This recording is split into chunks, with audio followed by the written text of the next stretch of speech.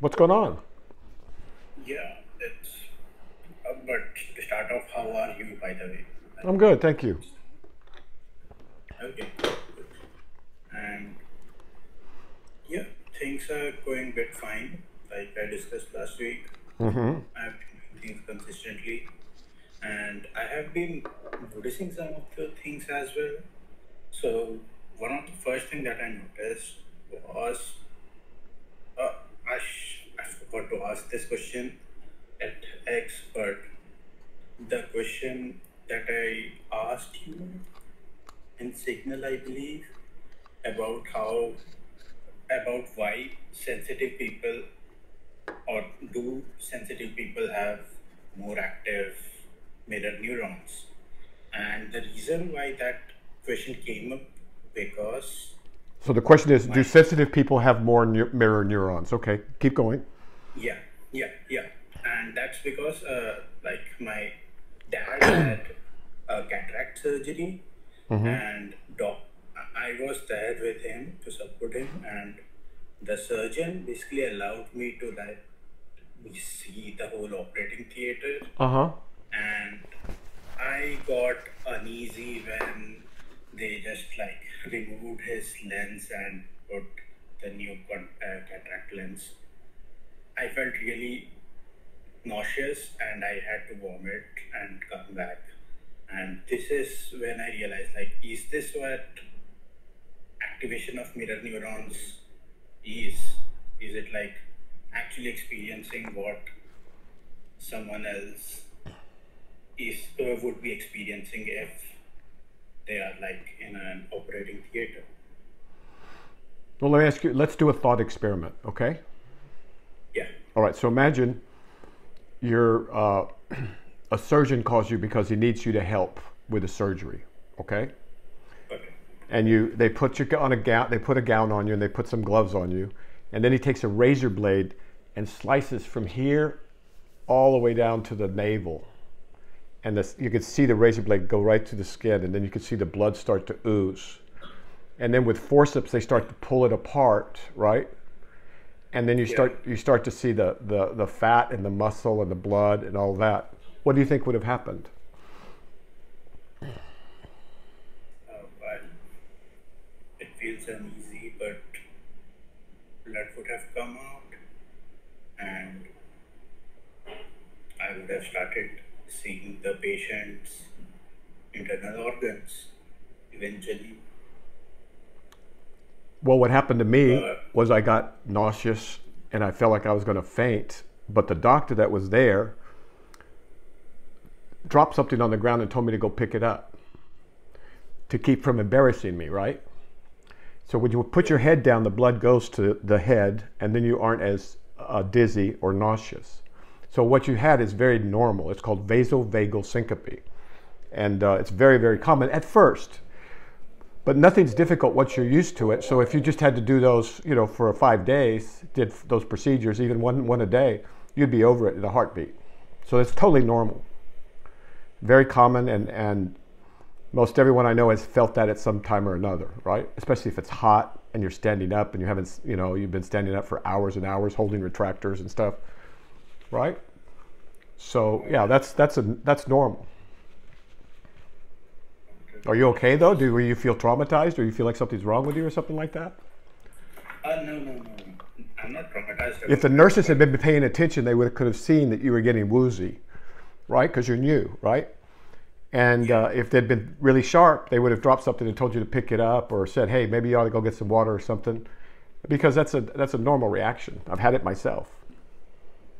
Okay. Okay. Yeah, but I didn't want to like disturb them a lot, so I tried not to like faint there. Right, right, right. No, exactly. You don't want. Yeah, you don't. The last thing you want is for the med student to fall face first into the chest cavity, right? And that's what happened. I've seen a guy fall face first, face planted into the patient's chest. This is in the ER, right? And then the surgeon, who's aggravated because now his hand's going to be dirty, he's got to have to scrub again, grabs him back of the head and pulls him up like this and throws him on the floor and keeps going. So it's very normal. Yeah, it's very normal. Good. Must So have had a heart to heart with the patient. something like that. Back in those days, when if you helped them with surgery, I did it as an orderly, right? Way back when, and one guy I remember, he said, "Have you ever held a human heart?" And I said, "No." And he said, "Here," and he takes my hand and puts it out like that over the chest cavity, and he puts his heart in my hand. It's still beating. It's still hooked to the patient.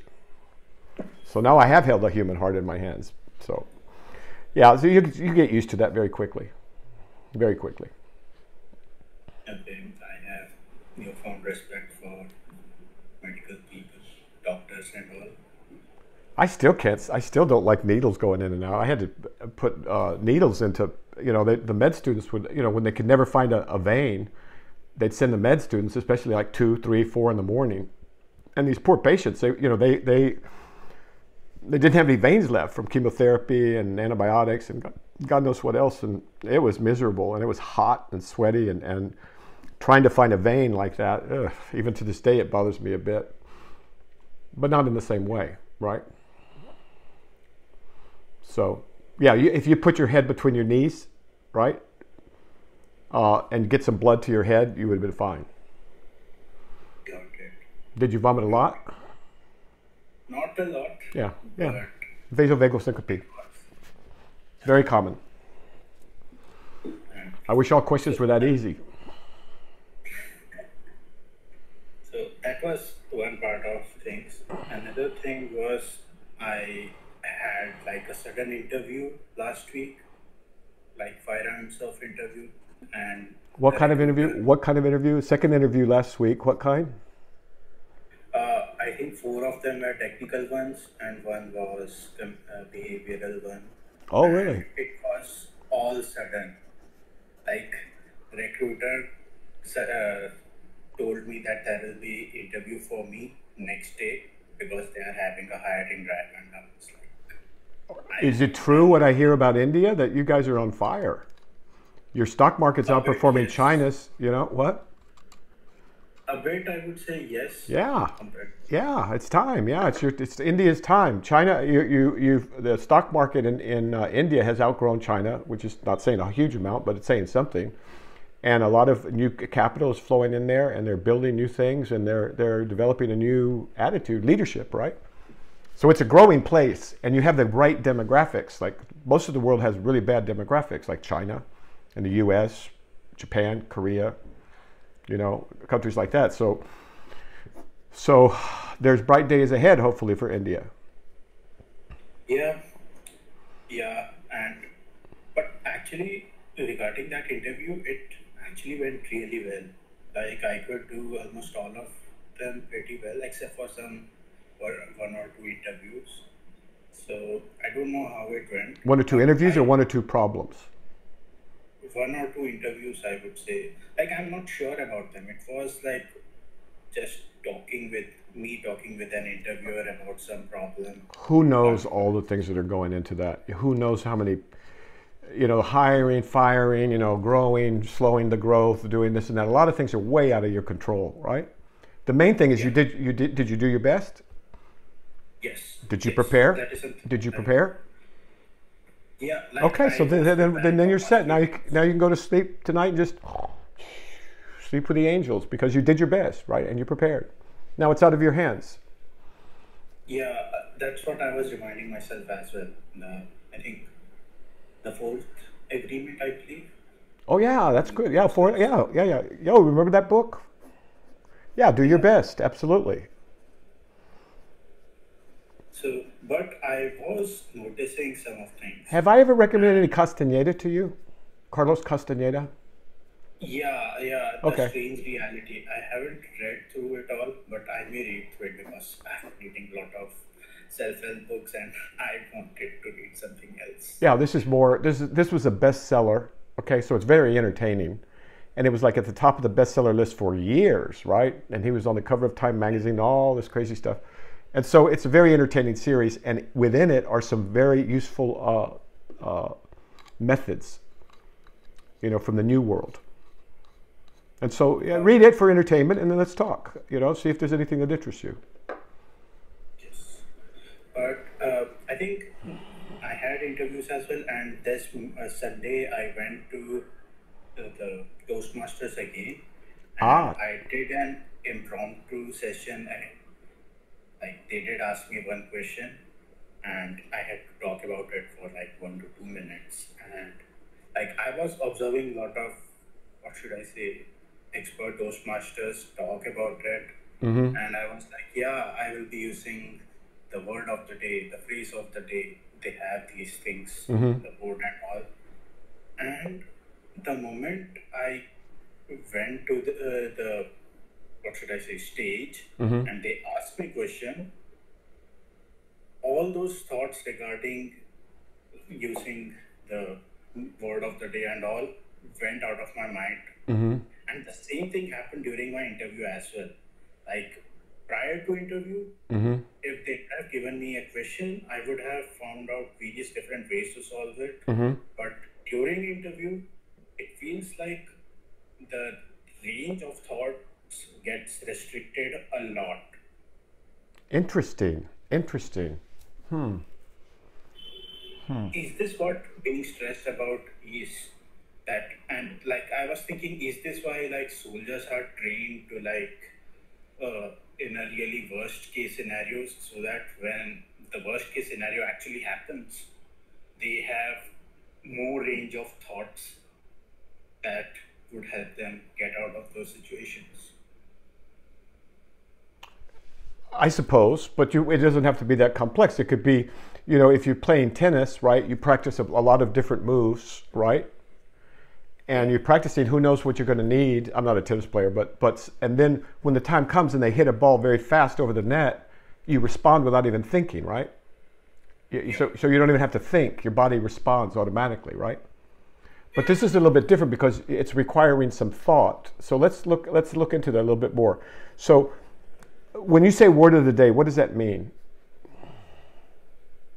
So it's like they usually have a word of the day and phrase of the day, and they expect, or not expect, they expect each of the Toastmaster to try to use these words and phrase of the day in their interaction. I tell you what, let's do this. Give me a moment.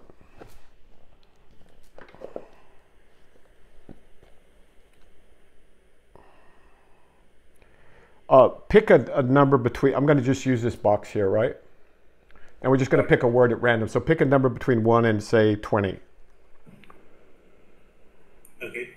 And when you say that, when you give me the number, I'll give you a word, and then I want you to talk about the word for a bit, okay? Okay. All right, so pick a number. 15. All right.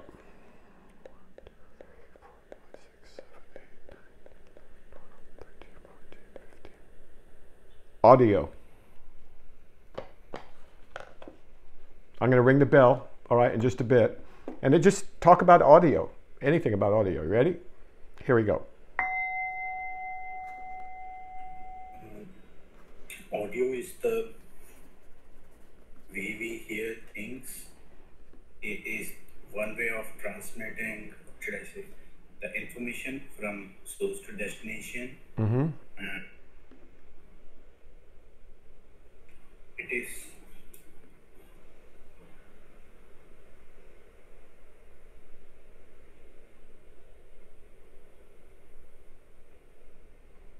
travels slower than speed of light, but that's fine.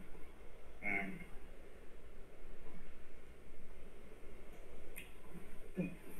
bats just use the audio or the reverberation or whatever the reflection of the sound they produce to like calculate distances and navigate themselves. Mm-hmm.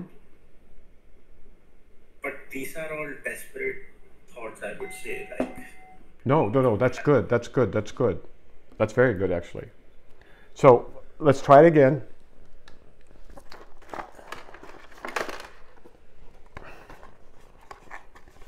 I'm drowning in books, and I could just reach back here and grab one here. Let's see.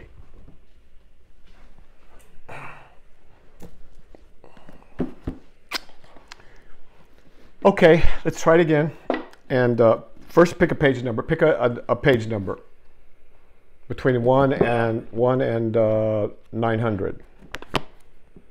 323. 323. Yes. Okay, now pick a line between 1 and 20. 11.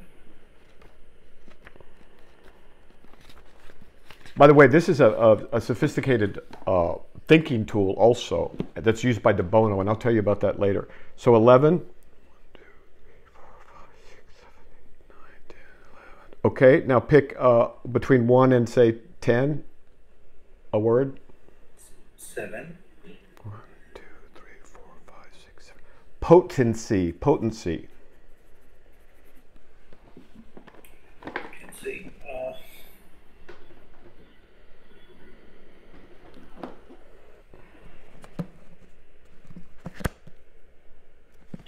Okay, so here's what I was thinking about. What's the potency graph of a medicine with time? And another thing, when poisons expire, do their potency expires? Mm-hmm. And what happens there? And potency could also mean the potency of a disease. I don't know. Absolutely. Okay, so you got it. You got it. Now all you have to do is practice, right? Okay. And I think that's called a PO, a P-O, right? And there's a book by De Bono called Serious Creativity.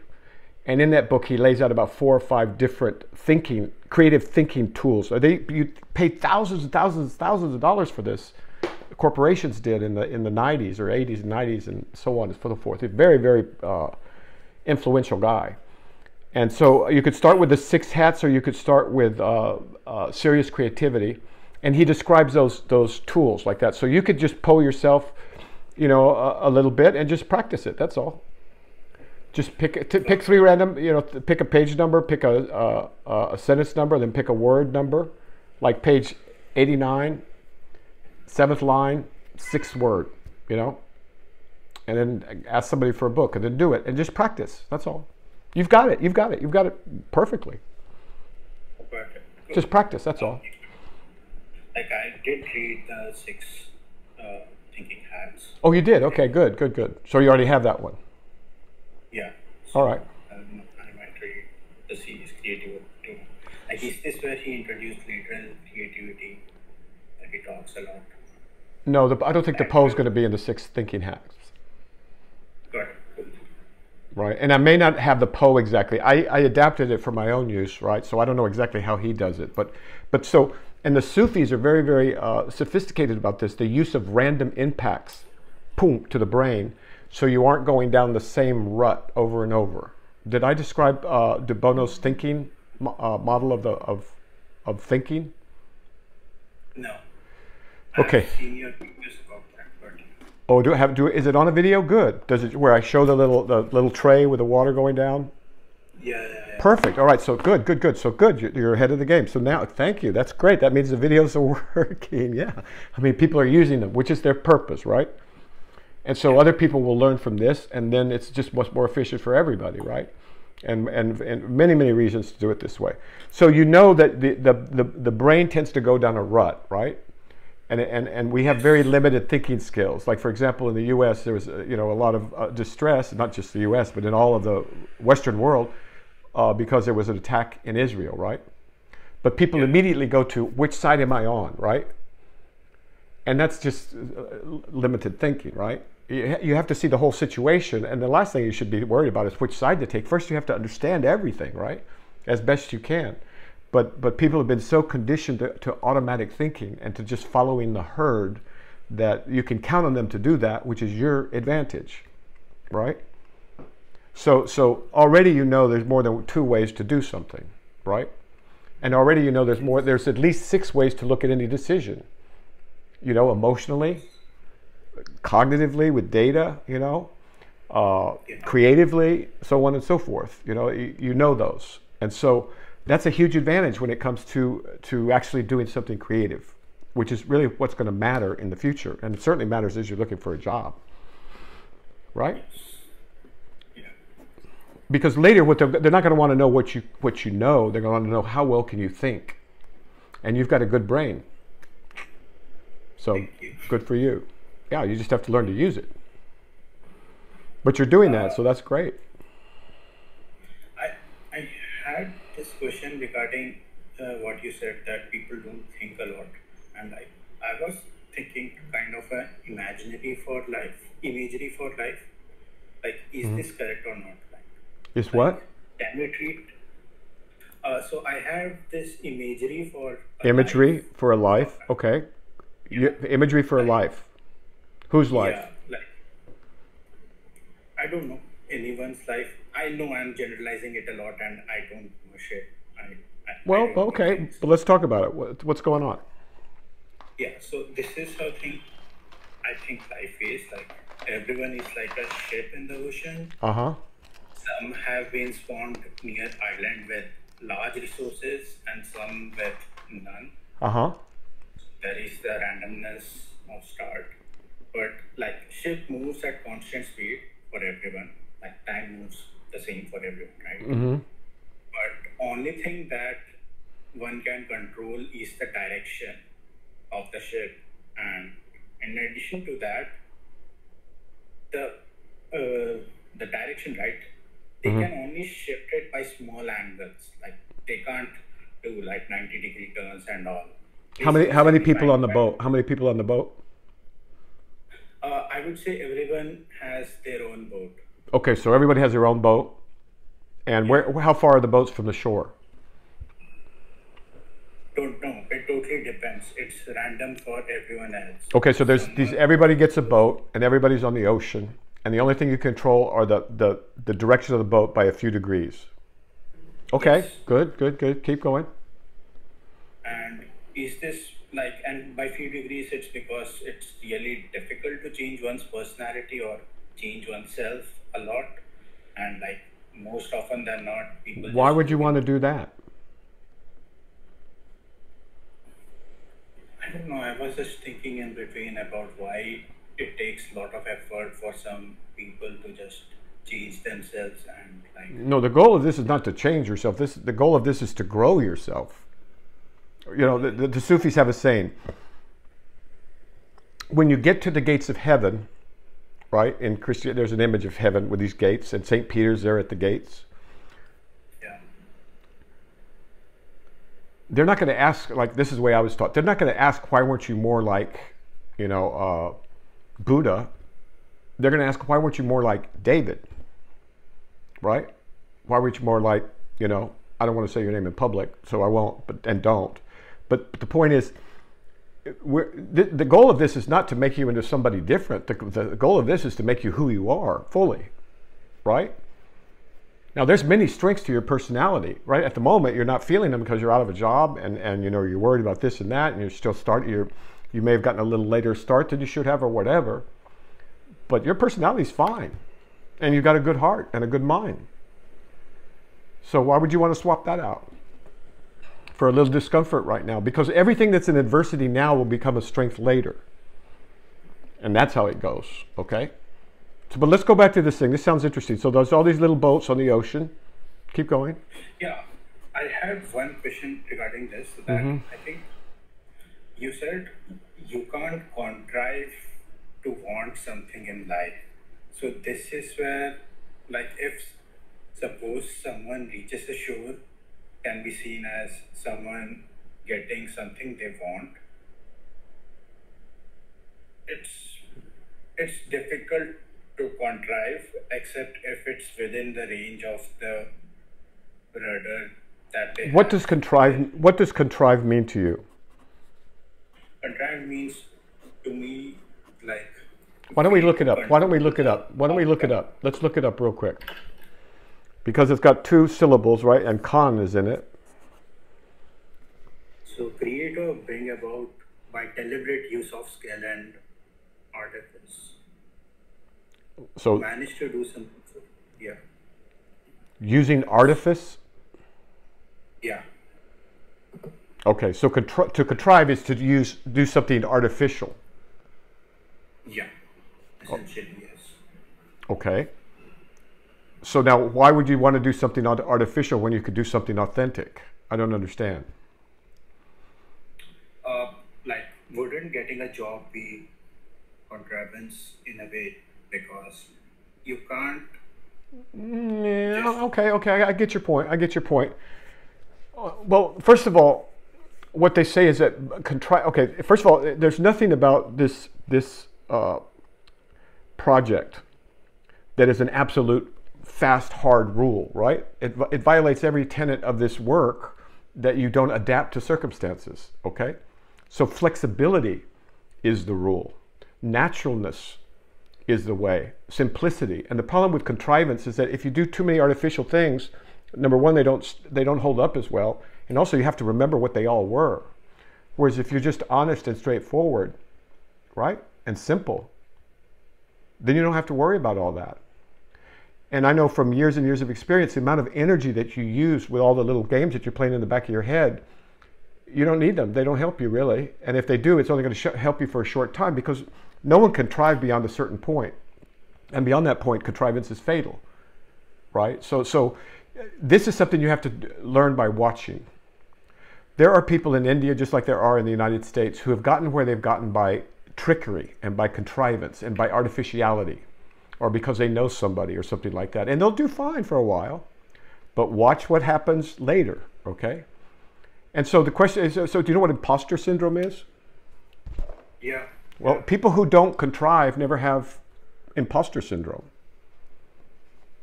They're just honest. That's all. It's simple. And so you find a lot of tricks and all kinds of tricks, but you don't need tricks because you've got the real thing. You've got a good brain. You've got a good heart. You've got, you have infinite intelligence at your, holding you up, but you don't see that yet. Okay. And so no need to contrive, no need and no need to get rigid either, right? Yeah, of course. When you go for a job interview, you gotta, dress your best, get a haircut, all the things you do, shave or whatever you do to get the job. But that's not really contrivance. That's just adapting to the situation, right? And when something's false, you can feel it. And you could see it in your friends, and you could see it all around you. You could see it in the grown-ups. You could see it in the old people. You could see it in the young people. Who you don't see it in is young children before their age of 5 or something like that. They're very straightforward. They're uncomplicated. Like before age of 5, like what happens after age of 5? They start getting concepts, and they start learning to play games, and they start learning to be cute, and they start learning to, manipulate a little bit. So I had this question: does one know that they are alive? That is, they are conscious after a certain age, or do children know that they are alive right after? What is your earliest memory?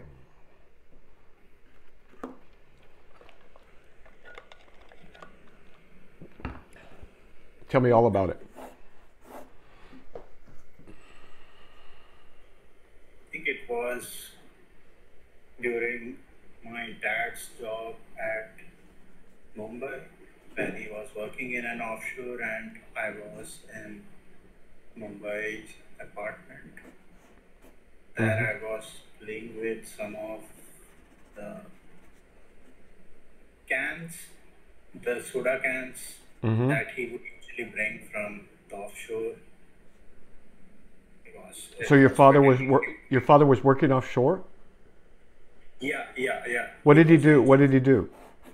He was a mechanical engineer, so he was early in his career. So he's a worker. Your dad's a worker. Yeah. Good. So are you. You just don't know he had. Okay. So good. No. This is all good. So you were playing with cans. How old were you roughly?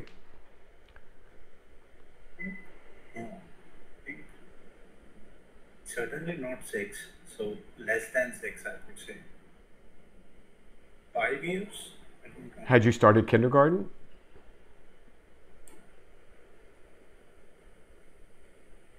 I think so, yes, a bit. I'm not sure.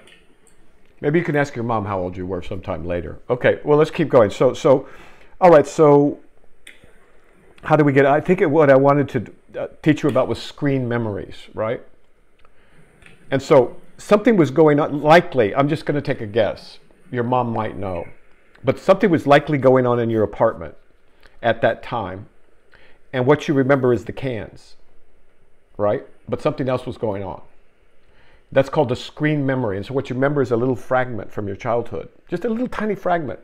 You know, a carpet, you know, a pillowcase, a sock on the floor. And that little bitty piece of a memory actually holds a big, huge other memory, but it's repressed or whatever. But we don't need to concern ourselves with too much of that now. How about dreaming? Have you been dreaming? Like these days, I would say yes. You've been dreaming? But I don't have any control over the dreams though. Not yet. Because you haven't looked for your hand and you haven't, you know, started to do it. But if you keep trying, it will happen, right? If you're sincere. Okay. All right? And you think video games are fun. Wait till you get into a lucid dream and you can fly for reals. You know, you can do whatever you want with whomever you want, right?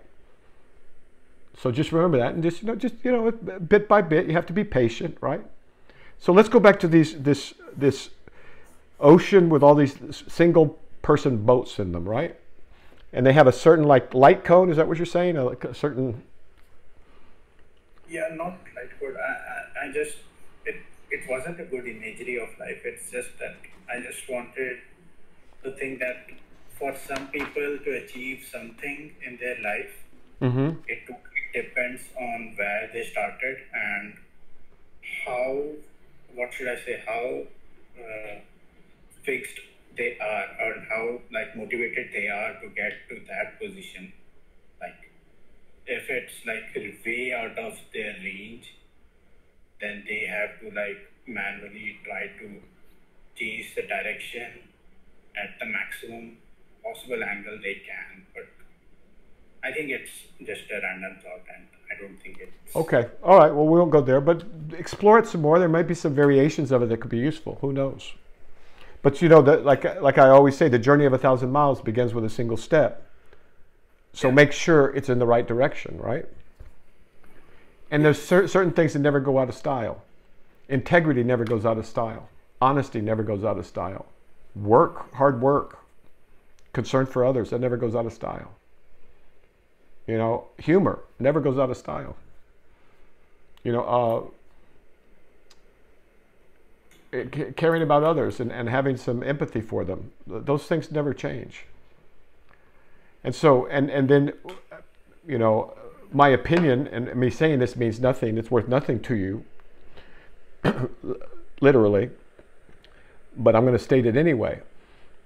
Just behind your consciousness is consciousness itself. Just behind your mind is consciousness itself. And when you find that, then everything changes, right?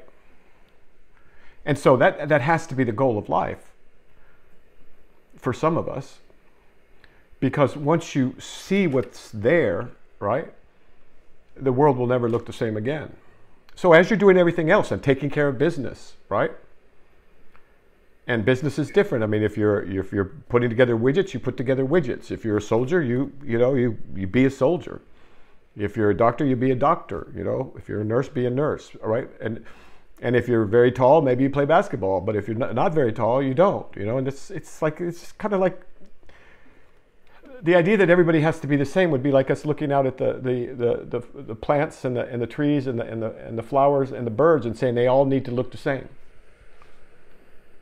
And the Sufis have a story about this, about a woman who saw an eagle and she didn't think it looked right because its beak was too big and its talons were too long. So she cut off the talons and then clipped the beak and says, there, now you look more like a good bird, right? And so that's ridiculous. We don't want any of that. No, we want you. But the real you, not the you that's like covered up with neurotic conflicts, right? Did you see the one on neurosis? The YouTube on neurosis? I think I saw partially yesterday. I didn't see fully. Okay, well, it's about you.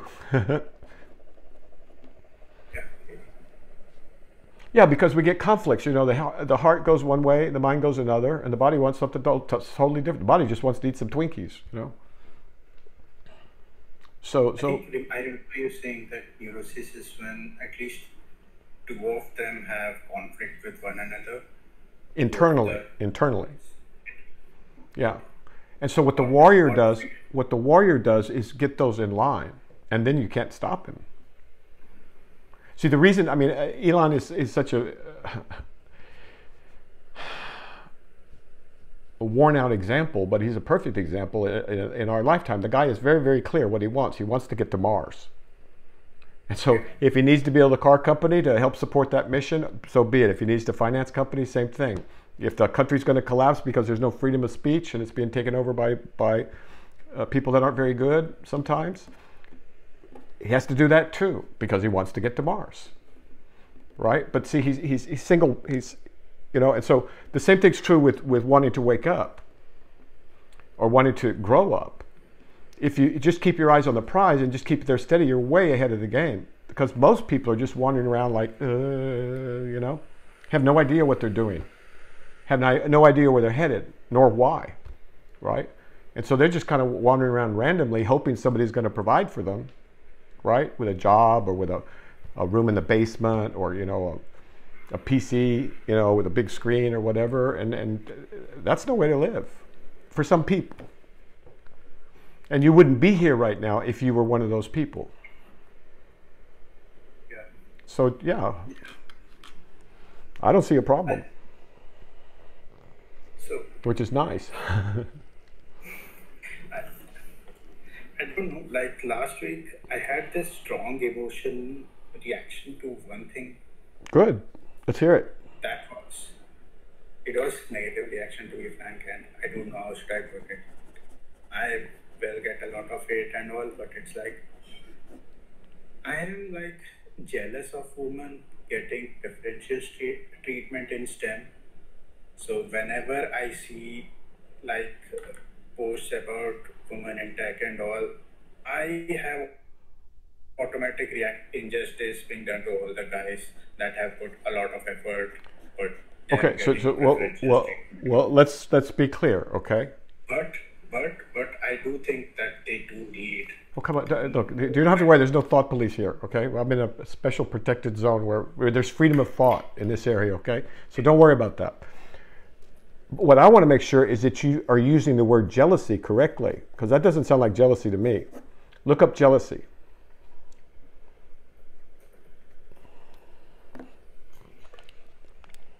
A state of being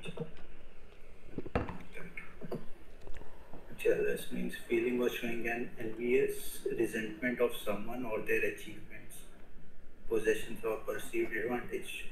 Isn't that what it is? No, it sounds to me like you object to being treated unfairly. Let's say it wasn't women. Let's say it was only, you know, Aborigines from Australia, right? And they got preferential treatment because they were Aborigine and they were from Australia. And they got treated better and they got better jobs and they got, you know, royal treatment because they were Aborigine. How would you feel about that? This is where conflicting thoughts come in. Like, okay. I would feel really bad because people are putting in effort and all, but at the same time, these people may not have the required resources to ever achieve wealth. But see, jealousy. Read the definition. Read what jealousy says. You're jealous of their attributes. Achievements. Okay. Are you jealous of their achievements, or are you jealous of the fact that they get preferential treatment? I'm jealous of their perceived advantages, I would say. Okay, so that's not jealousy. That's subjecting to unfairness. Okay. I mean, have you applied to the MBA recently? I haven't. I never even dreamt about going to the MBA because I'm not tall enough, right? No, and I'm not coordinated enough, and a lot of different things, right? But that's how life is. I mean, the trees are different sizes. The animals, you know, I saw a crow yesterday was the size of a hawk. Beautiful bird. But it's very, very different than the songbird. These are two different creatures. Good God, why would we want everybody to be the same? Now, of course, I'm not saying anybody should be discriminated against. I mean, I'm in a position to speak of that, right? I am in a very good position to speak of that, having, you know, dealt with that all my life. But this doesn't sound like jealousy. This sounds like it doesn't seem right that people who work just as hard and some of them get preferential treatment. That's called There's a lot of ugly names for that aren't in use right now, but they're going to come back, right? So I mean, would you want your airline pilot to be selected on the basis of being an Aborigine from Australia with less skills? No, it's just nuts. So I mean, this will all work itself out. You don't need to concern yourself with this. Just do your best. Yeah. Let someone else fight those cultures. Are those spreading to India, really? Is that spreading to India? It has been there in the form of reservations, and like I do get why they have reservations for certain communities. Like they are really backward and they do need support there. Okay, well that's different. Like, maybe you could help them. Yeah, but I feel like... No, I'm serious. I'm serious. That'd be really gratifying work. Seriously. Yeah. So are these women from more disadvantaged communities, or are they just women? That's the thing. This time it's just women, and women even from communities who are forward thinking and can do whatever they can. I feel like they are the ones who are taking this advantage. And but see, that's contriving, and it will all work itself out. All right. So it's like what was her name? So we had some politician that decided she would declare herself an Indian, right? Because she had like 1/20th or something like that Indian blood, but she's about as I'm 20 times more Indian than she is, more than that, right? Yeah. But it would never occur to a normal person to fake your ethnicity for your advantage. That would be like unethical, right? That would be wrong. But she's a politician, so we expect it from politicians, and that's one of the reasons that we're having so much trouble in our country. There's no sense of decency, of fairness, of uprightness. It's all turned into this like silliness that has nothing to do with the work at hand. So don't concern yourself too much with that, but don't say you're jealous. I mean, maybe part of you resents the fact that you could work just as hard and not be treated fairly. But that's okay. It'll work itself out. I promise you. Because maybe you didn't get, maybe we're not treated fairly here, but you're going to be treated more than fairly someplace else, right? Yeah, yeah. Okay, so you don't have to worry about that. You don't have to worry about that at all. At all. And the thing is, again, it looks very much like the more adversity one faces, oftentimes, the better one does in life. I don't know. It seems that way. Yeah, but I don't know. Like, I mean, not necessarily, but go ahead. But what if it doesn't happen? What doesn't happen? What if people who contrive to get something done don't face any problem in their life? Okay. Should I just I tell you what. Let's get back to me in 20 years on that one, okay? When it's appropriate to talk about. But right now, you're just spinning fantasies in the future. Just like people spin fantasies in the past, now we're just fantasizing. All right, it means nothing. All of that's just fantasy. More brain talk. Now, can you stop your thoughts, by the way? Yeah. You can? Yes. Okay, I'm going to ring the bell. I don't want you to think, okay? I'm going to ring the bell. I don't want you to think.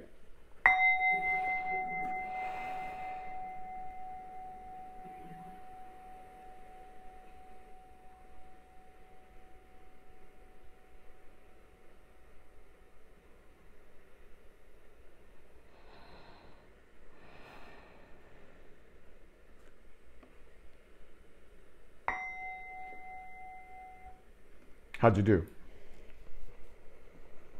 I did have some thoughts. Uh-oh. Here and there, but much. How much space can you create between the thoughts? How long can you go without a thought?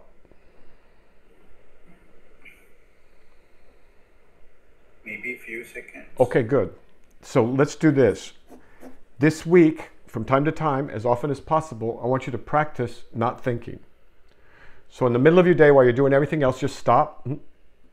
Stop.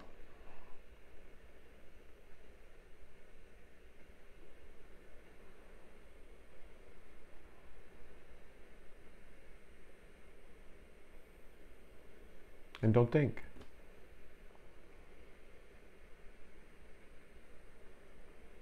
How does one not think? Do they just put in they just concentrate on their senses?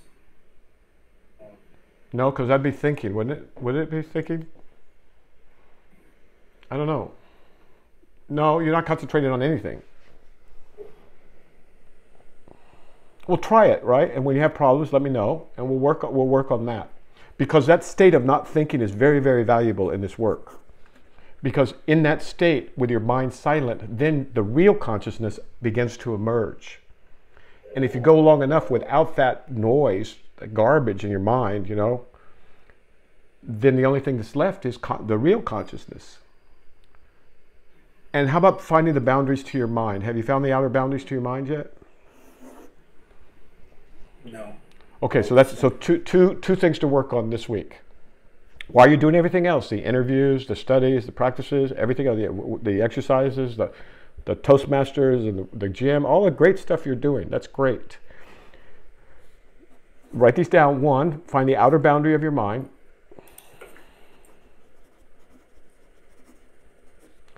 And 2, see how long you can go at a time without thinking.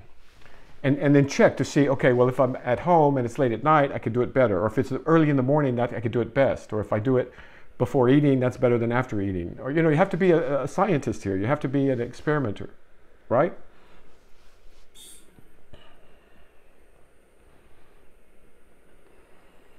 But what do you mean by boundary, outer boundary of mind? Well, how far does your mind, how big is your mind? Infinite? I don't know. It's like a virtual world, right? Huh?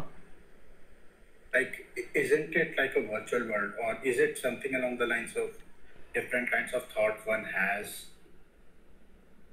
in their mind? I'm not sure. That's right. And you have to find out. And you cannot go by somebody else's opinion, by the way. Don't get this stuff out of a book. First of all, they'll tell you all kinds of different things, and half of them are, cockeyed, right?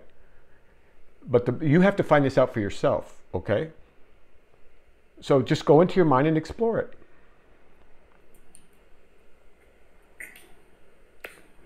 And if you have difficulties with that, we'll work on that too. Now, have we covered network of loci? No. Okay, so we're going to make it 3, okay? Now, the network of loci practice goes like this. It's really very simple. The main thing is believing that you can do it. So what you do is, like, I'm sitting here and I'm looking at the screen. I'm looking at you. But I'm looking at it this way, right? But I can also look from up there, from the top of the corner where the wall hits the ceiling. And I can look down here. And I can see this whole scenario. Or I can look from over there, from the top of another wall, and I can look this way from above. Or I can look from the floor, down here. And I can look from down there. Or what's a tall thing around where you live? What's the tallest building or tower or something around where you live? I would say that is this 3G or 4G tower. Fuji Tower. Okay, so look from up there down where we are now. You can do that right now. It's easy. Then look from the moon, right? Then look from a star. Then look from the street. Look from the corner of a car. Okay, the idea is that you can move the frame of reference, the point of view, wherever you want, right? It's like the Netavindra practice or description, except now we're going to explore it and use it. And so we happen to look this way because of our eyes on our head like this, but if we were birds, we might look differently. And if we had compound eyes, we'd see something totally different. But in addition to that, we want to be able to move to different points of view. For many, many reasons that will be clear later. That's very, very useful. Very, very useful. So for example, I mean, I'm not saying you should do this but at Toastmasters, you could see yourself from the audience. You could see yourself from the side of the stage. You could see yourself from the lights on above. You could see yourself from outside the building. You could see yourself from the top of Fuji Tower, right? All of these things are quite easy, trivial. And that's one of the powers of our brain that we don't use, but we should. And so one of the ways we could look at this work is just like teaching you how to use your brain in the 21st century. Not that we've discovered anything new, but you know. No. De Bono made some real contributions. De Bono, yeah, and the Tibetan Buddhists too. They did some few things too. And the Sufis codified it all for us, and the wisdom, though, came down from way back, from the Vedas, the Gitas, you know, and through Buddhism, and then through China, and it meets up with Taoism, right? And then Taoism is huge, powerful, you know, force, but then it gets socialized with Buddhism, and all kinds of wonderful things have happened in the history of the world, and as well as horrible things, right? But we only learn about the horrible ones, okay? And so this is all good. So we have outer boundary of your mind. We have, I'm not going to remember any of these, so you have to remind me, okay? The network of loci. We have, the space between the breasts. And there was one other one. What was it? How long can I go without thoughts? Yeah, that's the same thing as the space between the breath. I mean, the space between the thoughts. Sorry. Yeah, sorry. Wasn't there one other one? The outer boundary of mind and network of loci. So outer boundary of mind, network of loci, space between the breasts. And that's it. So there were three? Three, yeah. Okay. Remember them, all right? Because I won't. I got too many other things. So any questions before we stop? Or concerns or thoughts or anything, feel free.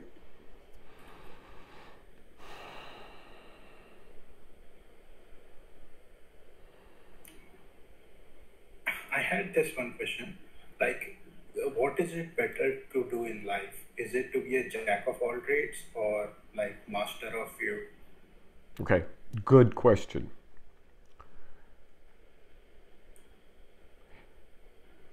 There is something else more important than all of that, right? That the others are like trivial in comparison. And that one is to master yourself, to become, instead of being mastered by your mind, instead of being controlled by your mind, you control yourself, okay? That's a way of putting it, right? And so to cultivate oneself is the goal. What you do in the meantime doesn't matter. You know, you can pick cherries. You know, you can shine shoes. It doesn't matter. I mean, you know, have you ever heard of a guy named Nisargadatta? That Indian guy, I am that guy? He sold bindis. I mean, one of the most admired men in India, he's admired in India, but in the West, right? He sold cigarettes for a living. That's not that, see, all of that doesn't matter once you have what matters. And what matters is to have your own soul, and to have your own trajectory, and to have your own, you know, feet on the ground, and go and see what's out there. It's a beautiful world out there. And it's even more beautiful when you wake up, and then it's unspeakably beautiful. So everything else is trivial. Doesn't matter. Doesn't matter if you're rich, doesn't matter if you're poor. Doesn't matter if you're tall, doesn't matter if you're short. Doesn't matter if you're alone, doesn't matter whether you're someone. All of that changes completely after you wake up. And so if you have a shot at waking up, and you do, you know, you went to Midas, so you're going to get a muffler, right? I think you should go for it. Do you know what that means? Do you know what Midas is? Sorry? Do you know what Midas is? I just said if you go to Midas, you're going to get a muffler. No. This is something my father taught me. So, okay, basically Midas is a muffler repair franchise. And they were advertising, they used to advertise, you know, come and we'll check your muffler to see if you need a new muffler. And so my father, the rancher, said, son, if you go to Midas, you're going to get a muffler, right? So it's a kind of a joke. So I'm kind of, you know, as you know where my biases are, right? I believe in liberation. I believe in total freedom. I believe in immortality, right? Not believe in it. I don't have the right words, but you get the gist, right? So, but you're free to also ditch that too, right? But this is not going to hurt you in any other one of your endeavors. In fact, it'll make you better at them. And so one of the big misconceptions that people have, people think that Taoists or Buddhists don't do anything, right? And because they look at the monks, right? But there's many, many very active, for example, highly illuminated Sufis and Buddhists, right? And other people, Taoists as well.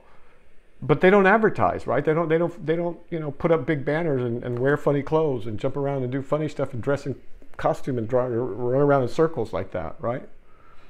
So there's a big world out there, and welcome to it. But you want to be your own man. You don't want to be somebody else's slave. And as long as you're the slave, okay, if you need some money and you got to work, you're kind of their slave, for at least for the hours they've got you. But you're taking the money for that, and that's fair, right? But in your life, you don't want to be a slave to anything. You want to be a free man. And that freedom is something you have to fight for. Every man has to fight for himself. Just like knowledge. It won't be handed to you. You have to go get it. Okay? I think it's really difficult as well. Like, it requires a lot of effort. True freedom requires a lot of effort. It feels daunting to you right now, right? But imagine, how long have you been going to the gym? I think now it's been 4 to 5 weeks. Okay, how hard is it now compared to when you started? It's way easier now. See? Nothing. Okay, write this down and put it on a banner somewhere in the back of your skull. Nothing is difficult. Nothing is difficult once you are used to it.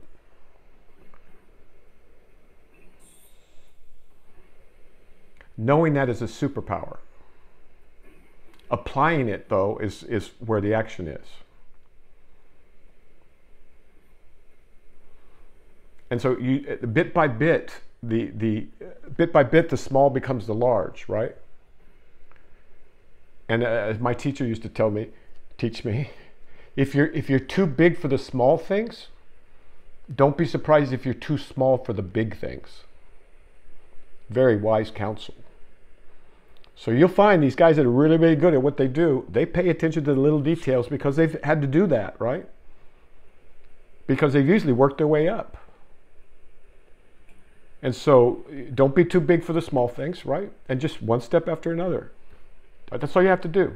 When you find a problem, get to a problem, you use the tools that you have to solve it, or to figure out a way that you might be able to solve it, and then you do your best to solve it. And then you do it again the next time you get to a problem. And there will be problems in life, always. But there's always solutions. So I had one question actually. Okay, go ahead. What do you think about Stoics? Are their philosophy a derivative of Sufis and all? What do I think about what? Stoics. Stoics? Stoics. Stoics are cool. Yeah, if you want to go that way, sure, why not? It's a little bit harsh, I think, as it's presented. But I don't, there's a fad. I mean, Stoics and what's his name? The British guy who was always talking about Zen and Buddhism. Alan Watts. Okay, Stoicism, Alan Watts, and Nietzsche. Those are the flavors of this decade, as far as I can tell, which is very peculiar, because none of them, I think, are that central to anything, frankly. So Stoicism is like Roman Taoism, but Taoism aren't that harsh, right? They're not that inflexible. A Stoic's going to be, I'm Stoic, right? A Taoist is going to be like, yeah, I do the same thing, but I do it easy. I do it softer. Unless I need to be hard, and then I'm hard, right? So I've read a little Marcus Aurelius and a little of this and that, and who else Stoic? Epictetus. Who? Seneca. Oh yeah, Seneca. Yeah, I have never read any Seneca. So yeah, you could go that way too. I mean, the problem with non-illuminated philosophers is they give you non-illuminated philosophy. And as much as I really admire and respect Marcus Aurelius, right? I don't know enough to say anything more than him about that. But these other ones I know of their level. Like Socrates was fully illuminated, man. The guy was... They didn't teach me that in school. So there's a difference in flavor, a difference in approach, and I did a tweet on water. Yeah. right? Read that. And somehow or another, people need to let me know that they've, read something or other, because otherwise I'm going to have to, do you see what I'm saying? It's kind of hard to not get any feedback at all. So if you feel like it, I think it'd be good to, if you have any questions, just let me know. All right, but see, so nothing is softer than water, but nothing can stand up to it either, right? Because it's flexible, it's fluid, and it goes where other things don't want to go. And it doesn't look for reward, even though it nourishes all of us, and so on and so forth. You see, there's certain beauty to certain approaches that makes me biased towards them, I suppose. And I have not studied Stoicism enough to say anything authoritative about it. I think the general principles are good, but remember, the Buddha went through this too. Remember, he went through he was filthy rich, had everything in the world, money, fame, women, castles, property, everything. He goes outside, he sees old age, sickness, and death, and he's moved. He feels compassion, right? And so he tried to be a stoic, an ascetic, right? And he didn't eat, and he punished his body, and I'm not saying that Stoics do this, but and after doing that for many years, he said, something, this isn't going anywhere. And so he went to the middle way, and here we have Buddhism, right? That's the legend of the story. So does that answer your question about Stoics and how I feel about them or think about them? I don't know enough to say anything, really. In general, I mean, in a country that and I'm also biased because I live in a very hedonistic country. And it's causing the ruin of the whole place, right? I mean, everything has to be in balance, right? So we've gotten way out of balance. So Stoicism certainly sounds like an anecdote, but it may be too harsh and too hard the other way. And so I think that the way to approach Stoics would be through Taoism, which is not a religion so much as a way of life that looks at nature as its model, its simplicity and its comprehensiveness. See, there's nothing missing from nature, nothing at all. And it keeps going even though nobody's there to run the thing. it keeps moving, all right? And so that's why that appeals to me, and I think it should appeal to folks in the near future, because we're going to have to rebuild, at least over here, it looks like. All right? Anything else before we stop, sir? No. All right, good. Glad to see you making progress, man. Keep going. Excellent.